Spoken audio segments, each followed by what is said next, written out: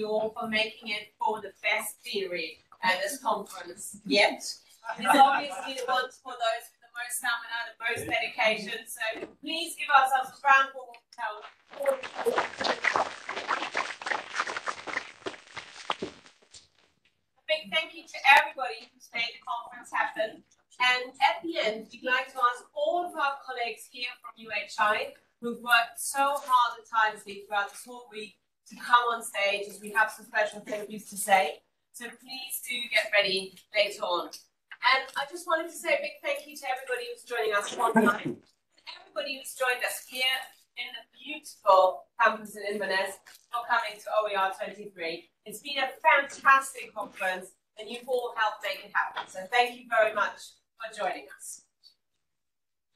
In case you need to make a rapid exit after this talk, here are some taxi numbers for you to book your travel if you need to. I love the taxi numbers in this city. They're all one digit, so it's either 1463 222 222 or 555 555 or 611 111. So hopefully easy to remember, and please do let us know if you need help with transport. Now, we have a very special announcement as there is a particular winner to announce here. So please, a metaphorical drum roll for the winner of the 10,500.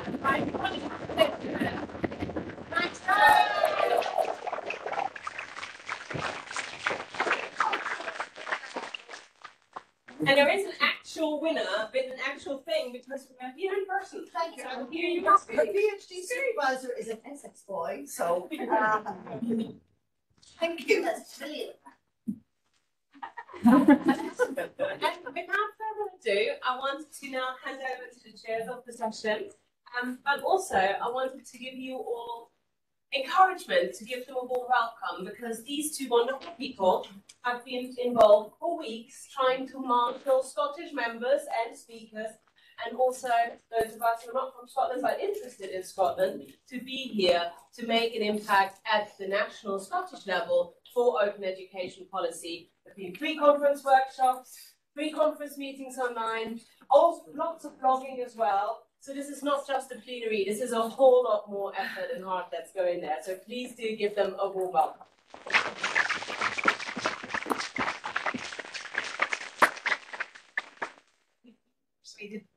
Yeah, it's always up here at the front, being, you know, making sure everything runs smoothly along the plane, but we've actually created Maren. So my name is Lorna Campbell, and I currently work as OER service manager at the University of Edinburgh. I've been there for about 5 or 6 years, but I've been involved in open education since about 2008, and I'm here with Joe, and we're going to be talking about an initiative called Open Scotland, and Joe will tell you a bit more about that. He'll give you a little bit of background about what Scotland is about. And then we had a workshop on about how open education has developed in the last 10 years, and Joe has synthesised some of the analysis. So then what we're going to do is we're going to ask our panel to introduce themselves and to briefly say a few words about how they see open education developing, and in perhaps the next 10 years, what the challenges are in their own organisations and institutions. And then hopefully we'll have time to engage you as well and to get some feedback and to get some input from you. I know it's been an exhausting couple of days, and I think it's quite low at this stage, but so we'll try and keep things nice and simple and we'll very informed as well.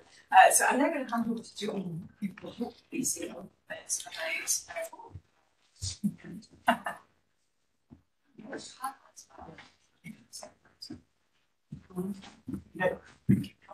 Oh, great. Okay. So I'm Joe Wilson. At the moment I'm head of digital skills in a big vocational college in Glasgow. I've done lots of other things. I've worked for public bodies and all kinds of things all around education. And actually, the beginnings of Open Scotland was actually an OER conference. Three of us were down at the University, which was an auspicious place, and we heard of these open initiatives happening, and we realised that the Scottish Government wasn't spoken to or consulted were going to be aware of any of this stuff. And we thought, oh, we knew about it. And actually, working in partnerships with all, with at the time, with GIST, with other partners, we thought, let's get going and let's see if we can build some momentum around something that's actually really simple. And it's happening in some of your countries, so we need your support too. So we're now 10 years on since we started in Scotland. We pushed out an Open Scotland declaration right at the start, because we thought, well, we'll just describe what openness should be, and then everybody that's sensible in Scotland will sign up to it immediately. What we found was places like Morocco and other countries adopted it. In fact, there's an OER map, which we always Google that, where it's up our Open Scotland Declaration, and they said, Scotland's leading the way, this is policy in Scotland. But it's not, and it wasn't. So we thought we would take this opportunity 10 years on, and in the background, been pushing away to try and engage with the policy makers and with institutions and all these things. And we thought 10 years on, we'll have a wee focus session to see how we invigorate this, keep pushing this on. And it's a grassroots. Lorna and I don't get paid to do any of this. But it's what's critical for our learners. And when I talk about learners, I talk about learners in lifelong learning. So universities, colleges, schools, work-based learning, the broader society benefits of us all sharing learning materials. So on this panel, which we'll push out to all of you later, so I think if we got you all media tickets at the same time, we might get it from Facebook, but we'll share it with you, with you all. We started this time what's next for Scotland. And again, we're still fancy because UNESCO have now moved even faster than us. UNESCO guidelines like what we are in open Scotland. What I would say is our policy makers, our higher education institutions, our colleges, and our schools, and our teachers and practitioners still. Oh, okay. I can be louder now. I thought I'm quite loud anyway. They still can't get open, and we need your help and this panel's help today to move the discussion on a wee bit further. It's like musical chairs. You can sit down now, Joe. Okay, so I'd like to invite our panel members to introduce themselves and to say a little bit about their experience of open education and what they think the affordances are. And I'm going to put Stuart on the spot and start in reverse order, because also I know Stuart has to leave early, so just in case you need to run for it. Thanks, Lorna. I'm Stuart Nicol. I'm the head of educational design and engagement at Edinburgh University. I suppose in terms of open education, we've been working in this space for a number of years at the university. We have an OER policy that we had adopted in 2016. It very much sits in the learning and teaching space rather than in the library space, because we want it to be very much about embedded in the learning and teaching activities at the university. We also have an OER service, because the policy without action often gets forgotten about, which is why Lorna heads up that service and does a great job embedding those practices in the university. I suppose in terms of Open Scotland, it is kind of quite disappointing it's not had more traction at government level, but in terms of Edinburgh University, there's a lot of support from that institution, and I guess partly, Lorna, your presence at Edinburgh University is a little bit about that, and that was one of the early things that you did when you joined the university, was to have some space to look at that. I think in conversations that we've been having even at this conference, it's more about the people. It's about working hard at pushing the open agenda within institutions and beyond institutions, and short of having that government level kind of movement, that kind of government level policy, it's more about the institutions working together. And you know, we just had a session just now where we talked about the sharing of policies between UHI and Edinburgh. We kind of based ours on Leeds policy and Glasgow Caledonian. It's kind of, I think it's about the people. It's about events like this, coming together and having these conversations. And on Scott, that's How many passes do you get? Pass that along. Hello, thanks. Thanks, Stuart. Scott Connor, I am the Digital and Open Education Lead here at the University of the Highlands and Islands. So you've probably seen me around this week, and I feel like I've been put up here as a sacrificial lamb. Somebody from the institution probably had to come here, and it happens to be me. So, but it is in my job title to work in open education, and we've been working in this space probably since about 2016 when we were involved in the Open Education Scotland project. Keith was involved in that, Keith Smythe. Since then, we've been trying to adopt open education more in the institution. We've been doing that through developing a learning teaching enhancement strategy, which has a value in it, which is directed right at open education and harnessing open education approaches. We've underpinned that with a framework for open education, which is a 3-year plan, which has slid slightly due to COVID, but we do have a plan to enhance a lot of the work that we do in the institution to build capacity to deliver open education. And underpinning that, same as Stuart has done at Edinburgh and Lorna, we have an open education resources policy, which again, we plagiarised from Edinburgh, from Leeds and from Glasgow, Cali. So this policy is a truly collaborative policy now, and I think you can take ours next time and you can give us some credit for the bits that we've added.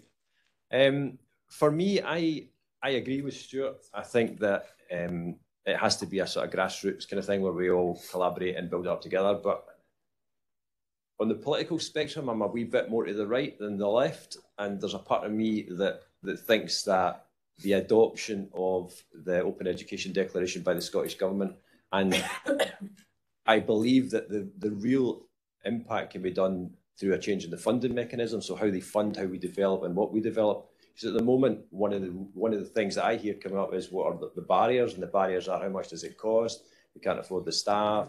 We can only afford the staff to do what we're doing. So I think if we can get the declaration fully accepted by the government and the government to use that declaration as a way to aid the funding, so to say you must, if you're creating resources using our funding, you must take those resources and push them back into the open space, so that everybody can benefit from them. I think it's a two-end approach on that, and I would really like to see that declaration adopted full on. In addition, I mean, I'm not going to hold this for much longer. I'm going to try and get it all out now, while I remember. In addition, I mean, we have what I see is a lot of different like policies and frameworks, SDG 4, UNESCO Paris 2012, 2019. But I don't actually see anywhere anything that says we must do it. There's nothing I see that says we must do it. You know, there is an absolute commitment, and if you don't do it, there are any repercussions. So the line of least resistance is, what happens if I don't do it? Nothing's going to happen to you. Well, I'm not going to do it then. So, Thank you very much. Thank you. I'm Robert Schuwer. I'm from the Netherlands, and my role is I'm currently an independent researcher and consultant on OER. Well, actually, the situation in the Netherlands is a bit different from that from Scotland, especially considering the involvement and the interest of our government in this movement. And it started already in 2006, where they were a big funder for the first OER project which was in the Netherlands.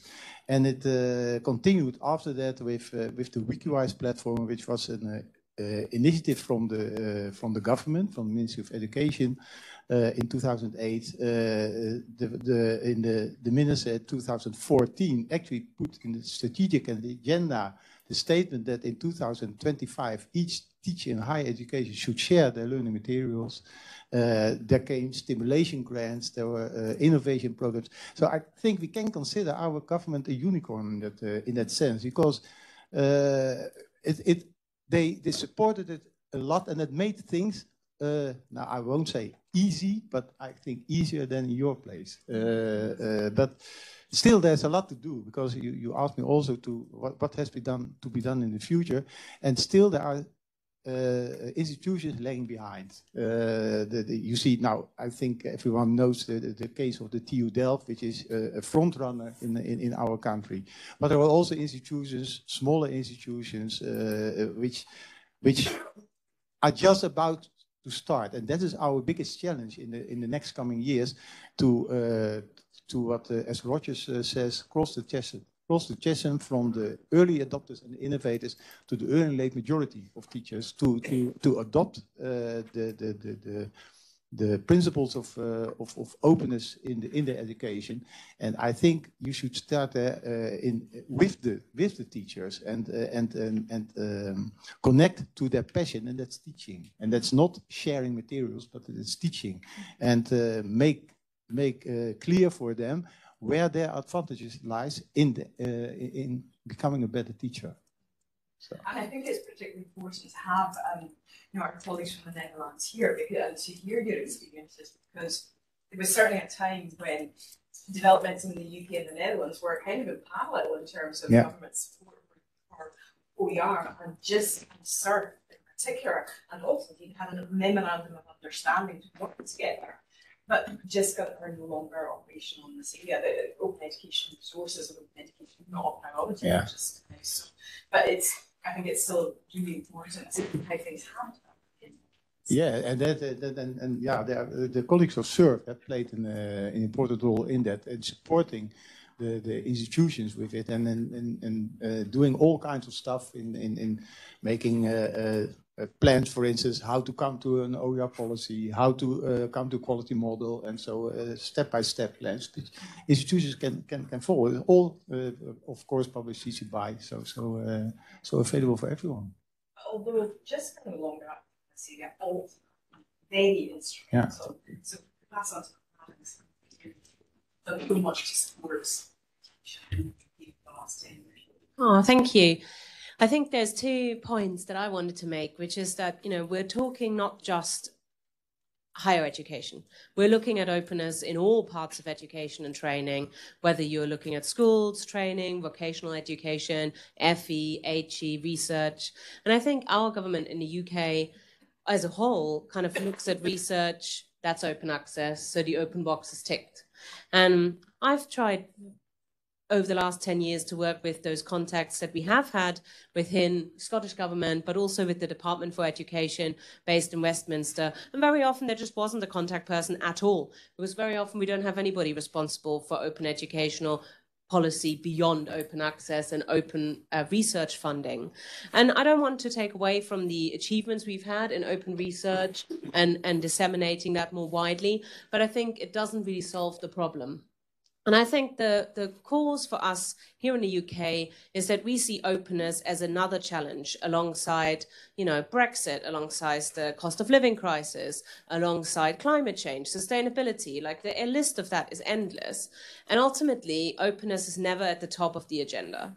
And I think our opportunity here is to present openness as a mode to solve some of the other challenges rather than as an add-on. And I read the Padlet. And it's so ingrained in us that openness is the extra step that we're not going. Teachers need more time, more funding, more skills, rather than us thinking actually openness would solve a lot of the resource scarcity, would solve a lot of our training issues, would help small independent providers across sectors collaborate. And that is something I think that we as a conference have been leading the way in for us here in the UK. So if there's anything I would like to see us doing is to show the open model as a way to solve these other challenges rather than being a standalone challenge.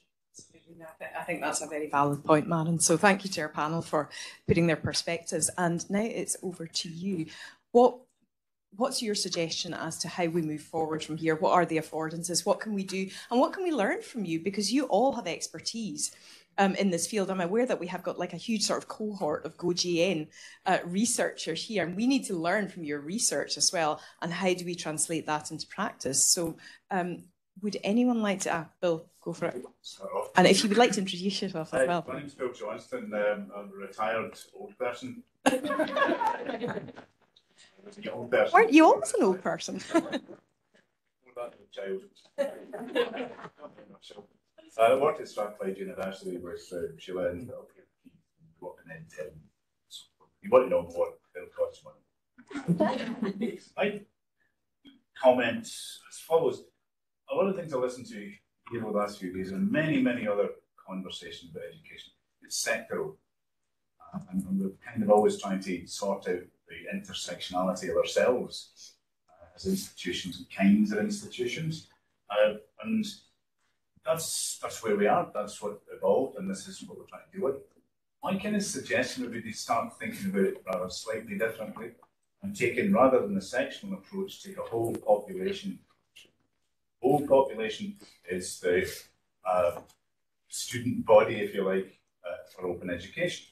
See what happens.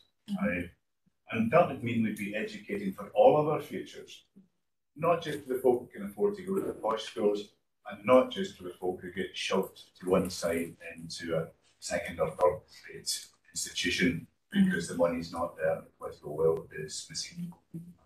And a starting point for that practical affordance is the stance on the nature of the population. You can define Scotland on the map as a geographical entity. You can also define it in terms of its people by looking at its demographic data. That's quite readily available, and lots of people work on it and play with it in different ways. And if open educators haven't done that, we should have a look at doing it, or teaming up with people who are already experts. That's a very good. So, ageing population really would be the one I would pull out the Scottish population. And we're getting older by decades. Yeah. I was 40 now. Be shitting my pants. Look at this healthcare, old people's care system in the UK, and thinking that will be me in 30 years' time. So something has to change, and open education could be a key to. Absolutely. Does anyone on the panel want to respond to that? Nodding vigorously. Nodding vigorously. I think everyone. Yeah. Yeah. Have we got any other input or comments or? Vid. My name's Vid. I'm a PhD student from the University of Edinburgh, and I'm thinking there are so many points of intervention where you can try to make a difference. So, for a parallel in a different domain, in the world of tech, we often talk about gender balance, and we see this in workplaces, we see this in education, in many places. But one of the key points of intervention that I see as effective, a slow but sure way of going for it, is starting in primary school with our children about how they learn, what role models they see. So since open education has a lot of element of culture, starting early is also important because you won't get people who are set in ways to change their ways, but rather you can train a new generation of people who start with different ways. So I'm just wondering, what do you think about where's an appropriate point to start? Yeah. Right, that's a good question. I'll go back to something actually that Keith was talking about the other day, and it's the fact that we have the General Teaching Council in Scotland, and within that whole General Teaching Council programme, there isn't one mention of open practice within it. So that would be a place where I would think would be a logical place to start, is start with the teaching staff who are teaching these young children how to learn. That would be the logical step. Yeah, I mean, just really quickly, and it's just about the challenge, because we've had lots of conversations, and again in Scotland we've got some good things. We're not being Scotland. There is a thing called GLOW, which is the Scottish Schools Intranet, and again, if you're a college lecturer and things, you can actually get in and position things and do things in there. But GDPR and the protection of children means it's quite hard to encourage. We can train the teachers, but they're always going to be to protect them. They're always within this intranet, so that people can't. So there's a wee challenge in some of that. I mean, again, it's probably more about safeguarding and training them how to manage their digital identities and all of these kind of things. And again, there's a kind of unacknowledged bit. I've seen it with my own kids. That a lot of these platforms say you've got to be 16, and my kids are all used from whenever they discovered these things. They were all on these places, but the system doesn't really acknowledge that. They just protect them when they're at school. They don't look to see what they're doing in the playground or what they do at home. I can comment myself there as well. That was certainly, again, one of the conversations we had at the very first Open Scotland Summit, was how can we embed this idea of open practice and open education in teacher training. And again, we've still not really cracked that, I think, but I still think that I absolutely agree, it's critically important that we really need to develop this idea of openness and sharing knowledge with our children at the youngest age. And to do that, we need to upskill our teachers, but we haven't really found an in to do that yet. Surely, just want to say that, surely, as we said earlier, it's not just about higher education, it's about education all the way through. So the logic, go back to what I said previously, was that you get that Open Education Scotland Declaration through, and it helps support education right from the bottom, because they have, the Scottish Government, they have the input to the Scottish education. They could change it. I think there's a question there in a minute, but I just wanted to say I think that really relates to the points that Dave and Rika made in their keynotes about that sort of paradigm shift that we're not really seeing at the policy level. Okay. Question at the back here, just or a comment? An observation, the baby box has been a very important Yes. aspect of discovery and learning for parents and for children, and perhaps even just a leaflet about open education resources and how That's a great idea, actually. From the get-go, that might be an idea. That is, and I think it's this idea that it's, and one of the things that can be a bit frustrating is Scotland has always had this very egalitarian tradition of education, and you would think, that the principles of openness fit so well with the whole idea of education in Scotland, right from school all the way up. And it has been quite frustrating we've not been able to sort of introduce it at that level. So that's actually a very good idea. Have we got any more comments or suggestions for input? Martin? Hi, I'm not sure I believe what I'm going to say, but I'm going to channel my inner Jim Groom, which is always a dangerous thing to do. But maybe we've just been trying too hard. Stop trying to come up with policies. Why don't we just have fun doing the stuff, sharing what we like to do, demonstrating open practice.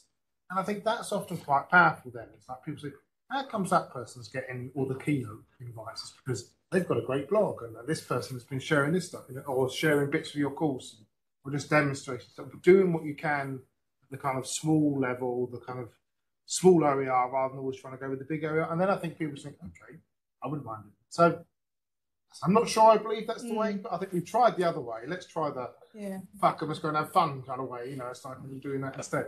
We've got another comment or input there. Sort of backing that idea, I think I do kind of subscribe to it. And it's that the strength is the grassroots. As soon as it gets sucked towards big politics, it gets watered down. And I think that's when things happen. And sharing it in small ways makes a difference. And I think that's very much what we have been doing, and sort of like, given that we haven't quite given up on trying to change or to influence policy at national level, but I think we've been a lot more successful at influencing policy at institutional and partner level. Do you want to respond to that? No, I'm going to reflect on. So I've done all this openness and done all these other jobs, and then I arrive in a really fantastic college, and I'm busy pushing things out openly. And at the moment, every 6 months, I have a head-to-head with the college's marketing team, because the college's marketing team doesn't understand. They want everything on their website, but they don't want all of this stuff about lecturer development and things, and they don't really want me to have my own Google site doing all these things. They don't have any concept about openness.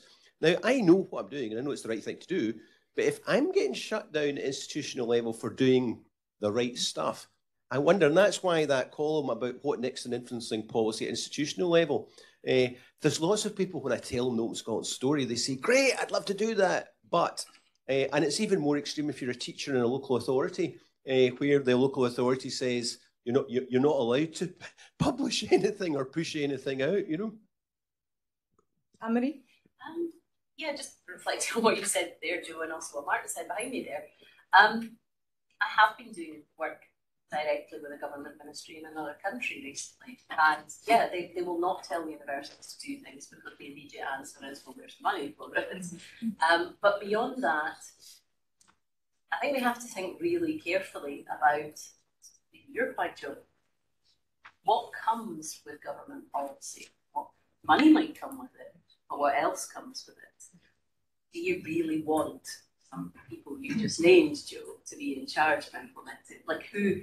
Because you cede some control when it goes to that level. At a grassroots level today, we have control of it and we can shape it and we can manage it. I know it's hard work and I know it's pushing upwards, but I do think that there is a danger when it comes from the other direction, that we lose something in that, and that it gets co-opted by people we not with.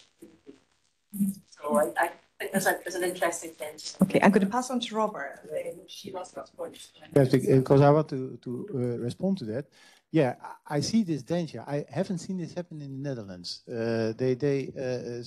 But I think it is a balance. And in the Netherlands, if I gave the impression that all the activities were only in higher education, it's not. The WikiWise platform was for all educational sectors, and especially primary and secondary education have adopted it, and vocational education also. So the support is for all levels. For me, most visible was higher education, and there's a lot of autonomy in those institutions, and not only in higher education, but also in vocational and primary education, secondary education. So they are very reluctant, and actually the government is very reluctant also. They stimulate, they provide a lot of money, but they are not prescribing things.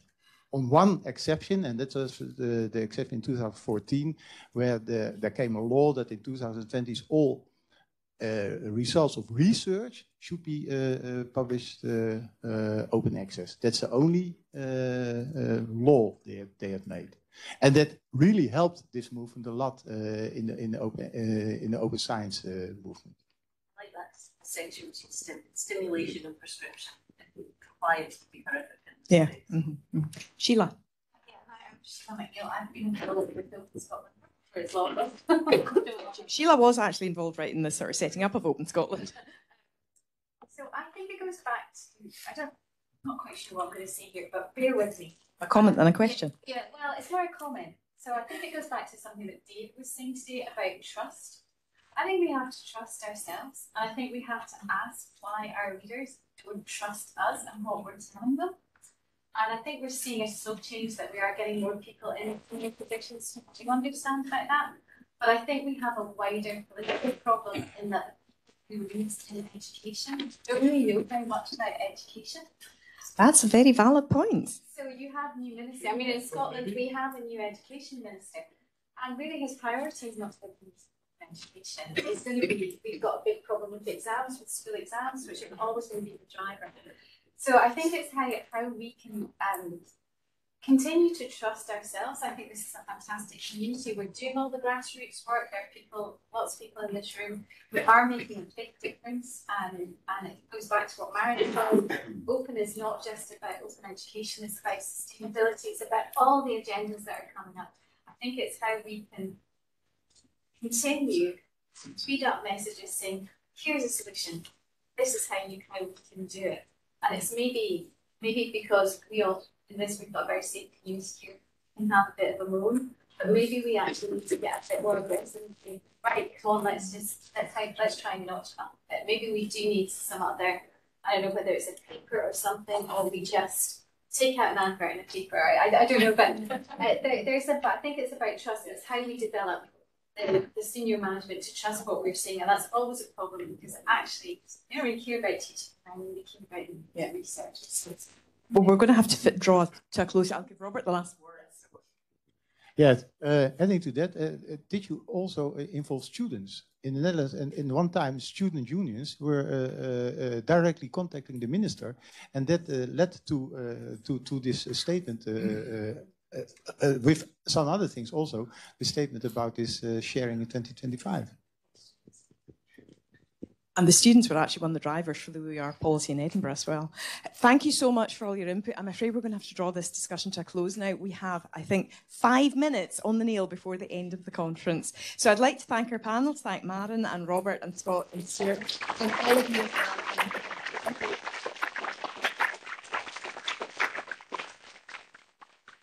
So thank you very much to all of our speakers here for the plenary. We are very close to drawing a close to this conference.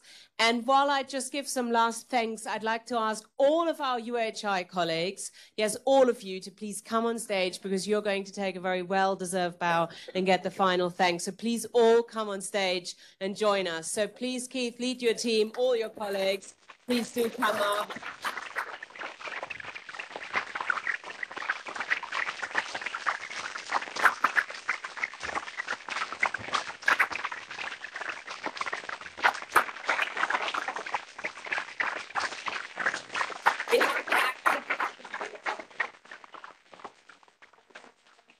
Yeah, thanks, Maren. Thank you very much indeed for coming in, Vanessa, for OER23. Thank you, Maren and colleagues, for bringing it here. Took a bit of a punt, but we appreciate it. I think it's been a great couple of days. I do just want to say a few thanks, if that's all right. There's a number of colleagues that have been behind the scenes helping. I don't want to miss anyone out. So I want to thank Leanne and Rory, who have been on the screen. These pictures you've seen on the screen have been behind the scenes, kind of helping record all the sessions that were being recorded. Martin and Tom from UHI and Inverness for hosting and doing on all the technical support. That's been fantastic. We've got John, Carolyn, Scott, and Fiona been famously facilitating, running around, also sometimes presenting. Anna Wendy as her keynote, UHI, thank Anna Wendy. Yeah. And I'd also like to thank someone who works very closely with UHI, Tim, our photographer, who's been all over the place with that.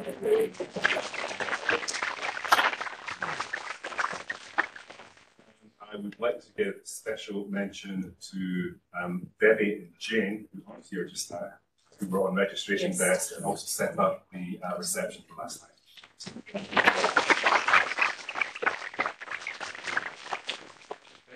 So you guys can go sit down if you like, probably. Okay, sorry. So one other thing to say, which is regarding Maren, actually. So many of you will know that Maren is coming to the end of what can only be described as a stellar and transformational stint as the Chief Exec of ALT.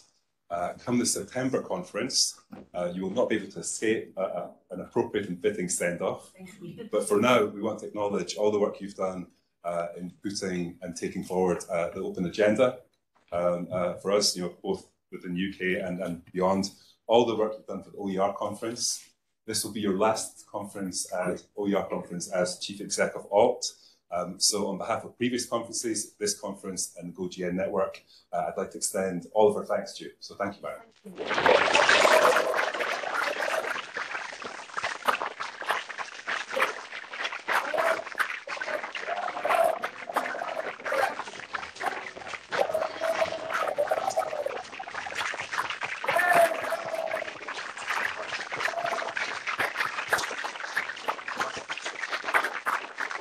Just one final word from UHI, safe travels. Thank you for joining us. And if you don't know this Scottish saying, you kick up, haste you back. Thank you. And yeah, safe travels from us as well. I did have one final call to action, particularly as we're talking about putting OER into action, which is that if you would like to follow in the big footsteps that Keith and the GoGN team have set here this year, we are going to shortly announce the call for co-chairs and our venue for next year. So if you're feeling like there is a lot of fun missing in your life and you want us to descend upon your institution, or you want to host next year, you want to become involved, our call will open shortly. And we hope very much that many of you will make it to next year. So from us all here, thank you very much for joining us. This is the end for this year.